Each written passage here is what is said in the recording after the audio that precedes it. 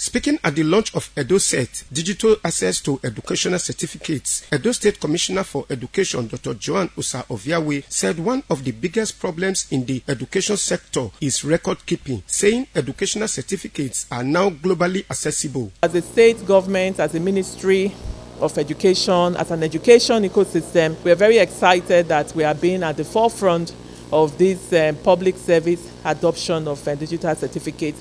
All the certificates become QR coded. That means that they cannot be falsified. Earlier, while welcoming participants, the Permanent Secretary, Ministry of Education, Akin Longe Ujo, thanked partners for their support, adding that Edo State has been at the forefront of societal development. Service in government is about efficiency and effectiveness. People shouldn't break so much sweat just to access certificates. They need to be able to access it effortlessly and easily.